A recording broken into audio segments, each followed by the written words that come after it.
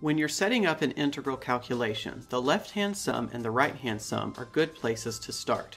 However, if your function is increasing, the left-hand sum will underestimate the integral, and the right-hand sum will overestimate the integral. Similarly, if your function is decreasing, the left-hand sum will overestimate the integral, and the right-hand sum will underestimate the integral. Now, when you have an overestimate and an underestimate, the solution seems pretty simple. Take the average of the two. But here we run into an interesting question. What exactly do you average? The input values or the output values? It turns out you can do both. If you average the input values, you're using the midpoint rule. It still creates a simple rectangle, but it uses the value of the function in the middle of the step.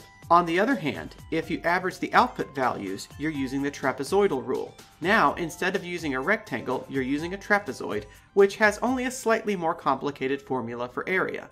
In this code, which is available in a link in the description below, we're integrating x squared, which should give us a value of 1/3 when integrated from 0 to 1.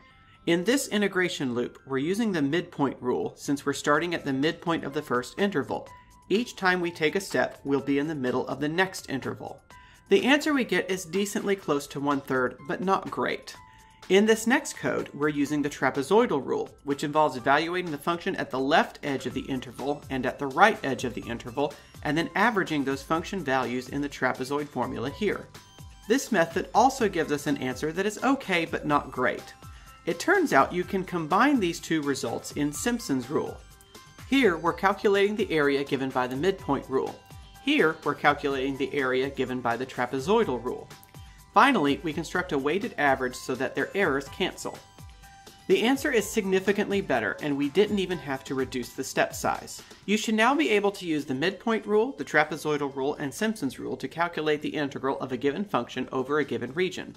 Use the codes in the links in the description below to evaluate the following integrals. Next time, we'll take a look at how we can extend these techniques to double and triple integrals involving multiple independent variables.